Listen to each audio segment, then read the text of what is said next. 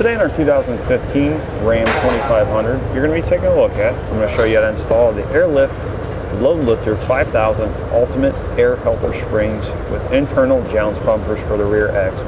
Part number AL88289. That's what our airbags look like when they're installed. It's going to be a hybrid spring style system, which means that it's going to provide you with not only an adjustable airbag, but it's going to have a built-in internal jounce stop. The internal jounce stop is going to prevent the vehicle from bottoming out when the bags are at a lower air level. What's nice about these bags is they can be inflated or deflated independently to adjust for any off-center load you may have in the back of the vehicle. They can be adjusted anywhere from 5 to 100 psi, and they're going to have a 5,000 pound load carrying capacity or weight carrying capacity. Keep in mind that weight carrying capacity does not increase the load carrying or weight carrying capacity of the vehicle. You always want to go with the recommended manufacturer's recommendations of the vehicle. What's going to set these apart from other suspension enhancement systems out there, like your Timberlands and your Sumo springs, is that these are adjustable. The Sumo springs and Timberlands, once you install them, even though there's no maintenance, you can't adjust them any for heavier loads. These you can adjust per your load and adjust them side to side, and are built for heavy duty use, like your 3/4 ton and 1 ton vehicles. We need to take a measurement to find out what our normal ride height is without any weight in the back of the vehicle. What we're going to do is we're going to measure from here straight down the center of the wheel to the ground. Here at the back wheels, we're right at about 43 inches. Now let's do the same thing with the front. Here at the front, we're at 40.5. Now it's a good idea to take note of those measurements. Now we've added about 1,500 pounds to the back of our truck. Let's go ahead and take that measurement again on the front and the back of the vehicle. Again, center of the wheel to the bottom edge here. Looks like we're at about 41, so we've dropped our back 2 inches. Let's take a measurement of the front and see if our front raised. It looks like our front is about the same at 40.5. Now, that's only with 1,500 pounds on it. If we add more weight, the front of that is going to raise up more. What that's going to do, cause our headlights to raise, not facing the road. It's going to make our steering really light. It's going to affect our braking, and it's going to make our tires wear unevenly. With a heavy load in the back of the vehicle, and without a suspension upgrade, what this is going to do, it's going to cause our rear axle to make up for what our suspension can't handle. It's going to put unnecessary stress on our rear axle, causing issues down the road. That's going to make it much easier for your installation if you remove your spare tire. First thing we need to do is we need to raise up our vehicle and let our axle hang. On each side, we're going to have a bump stop. We're going to have a bolt on each side.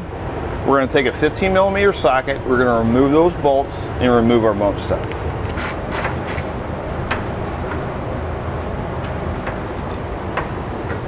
First, we're going to install the caps. They're going to notice the indentation. That's going to face down at the bag. We're going to have 3 holes. We're going to line them up with the 3 holes on the bag. You're going to have an air fitting. It's an L bracket like this, or an L fitting like this.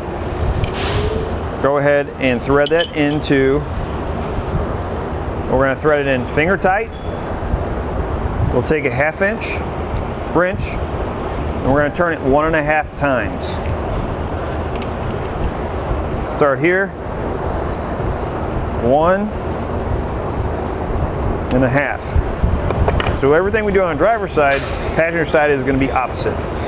So now we're going to take our bag, we're going to face our fitting toward us. We're going to take the plate that looks like this. We want the large hole in the extended part of the plate, or the plate that sticks out more past the bag toward our left hand. Now we'll take a small carriage bolt, and we're going to go into this back corner like this. And the plate is actually going to hold it in. Now we're going to have 2 different size Allen head bolts.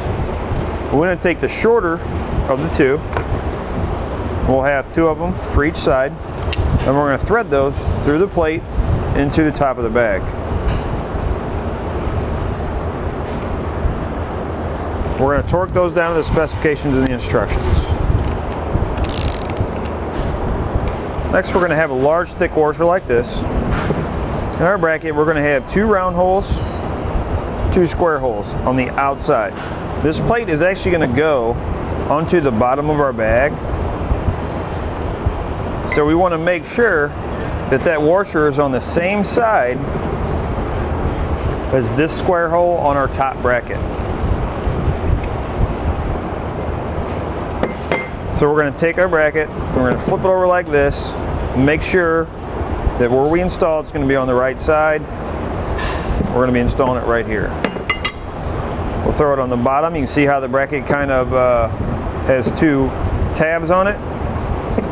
Take our hex bolt, flat washer, we're going to go through the bottom like this, and then we're going to put a lock nut on top. And we'll tighten that into place. Next, on the bottom side of our bag, we're going to have our second cap. Again, you want to make sure the cup side is facing down. And you'll notice it has a large hole. On this side, it really doesn't matter. I usually line it up with the cutout in the sticker.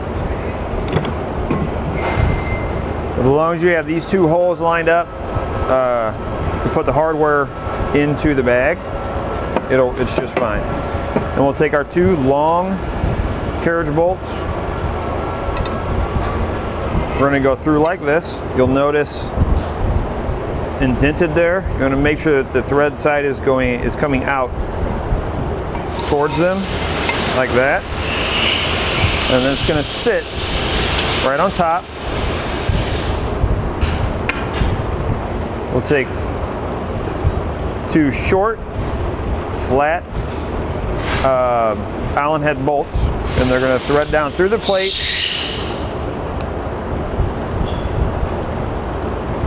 Once you get them in, we're going to torque them to the specifications and the instructions. So now with our bag installed, we'll set it aside. We're going to take our plate that looks like this. So you'll know if you have it right. The oblong hole is going to face, or going to go to the back hole. You notice if we put it like this, how that sticks out. Let's see if you can see it here. How that sticks out over here by the tire. We flip it over, it's going to line up even with the bracket, or the same direction, I should say. So it'll be just like that. Take our bolts, go ahead and thread them into place. We'll line up our small hole with our other hole here. Thread that into place. Then we go ahead and tighten and torque the hardware to the specifications and the instructions. So now we're going to take our bag. This plate is going to be the bottom where our 2 long bolts are.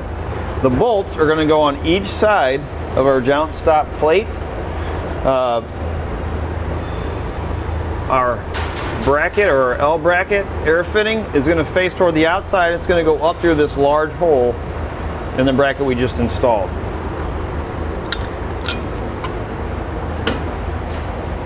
We're going to take that bolt, we're going to go right up through this hole and this plate we have installed on our frame. And our air fitting is going to go right up through that large hole. We're going to put a flat washer on and a lock nut, just like that. There's another square hole. It's going to be on the front corner up here. We're going to install another bolt, flat washer, and nut in that. We'll go ahead and tighten these 2 bolts. This one here on the back and the one on the front.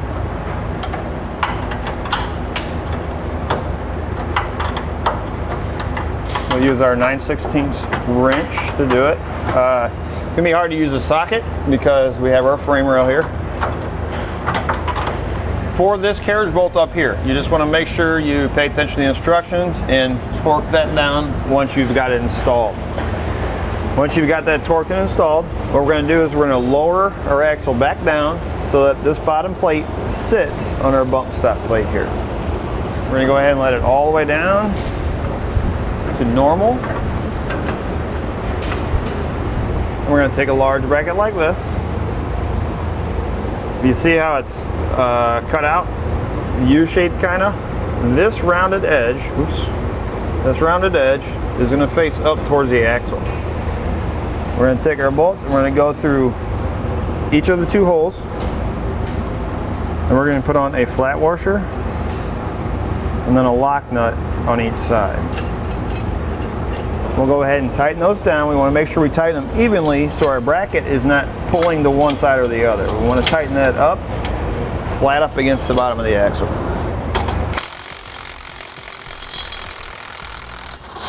And you're going to torque them to the specifications and the instructions.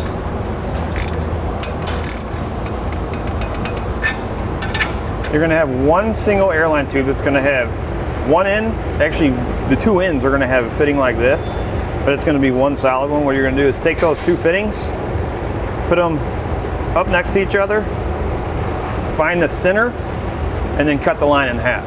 That's going to give you your line for each side. When you cut your line, you just want to make sure it's flat, it's not kinked or pinched. And we're going to insert this end into our air fitting on top of our bag. We're going to push it in until it stops. And then we'll give it a little tug to make sure it's inserted. We're going to take our line, I'm going to route it. We're going to route it up and out of the way. So I'm going to go actually up over top of my frame rail. This side I can actually come underneath. The passenger side you're not going to be able to because the exhaust is there. You'll have to go over the top. This side I'm going to come under like this though. And then we have some existing wiring here. We're going to route it right to the back bumper of the vehicle. We'll just take our zip ties that come in our kit, zip tie it right to that line. Keep in mind, we have our spare tire that's going to go up here, so we don't want to run underneath. So just make sure you go over the braces where the spare tire is going to go. And you can see we're going to have a little bit extra, so we can just wind it up like this because we need this end to go outside on the vehicle. We can just kind of bundle it up once we get our lines where we want them to go. How we're going to do is our Schrader valves are going to come right here. You got several different places you can put them. You can put them here, you can put them in your wheel well, you can put them inside of your underneath your gas tank lid. Most people that we install for like them back here. You can put them sideways, so you got your driver's side and passenger side. You can put them up and down. Just make sure when you drill that there's nothing back behind it. Take a 5/16 drill bit and drill our holes.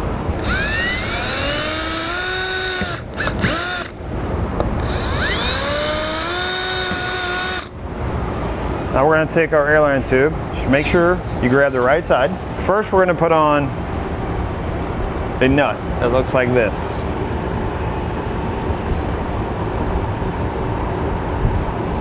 So go ahead and screw it all the way down to the end. Then we're going to put on a star washer. We're going to insert it through our hole. Like that. We're going to put on a rubber washer, flat washer, and then a nut on the outside. And then you can tighten the 2 nuts together. Now we can go back underneath, tidy up any extra airline hose we have, and zip tie it to any existing wiring that we already have under there. Next we're going to add about 30 psi into each bag.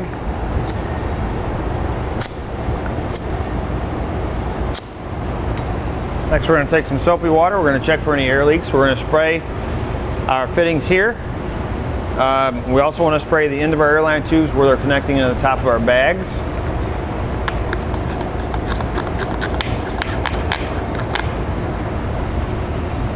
What we're looking for is large bubbles. We don't have any there, so we're good. Once you've completed your installation, you can reinstall your spare tire. You're ready to go. Now with our airbags installed, we have about 66 pounds of pressure in our vehicle, 1,500 pounds of weight in the back of the truck. We're going to take another measurement and see where we're at. We're right back at our normal ride height. That'll do it for a look at an installation on the Airlift LoadLifter 5000 Ultimate Air Helper Springs with internal jounce bumpers for the rear axle, part number AL88289 on our 2015 Ram 2500.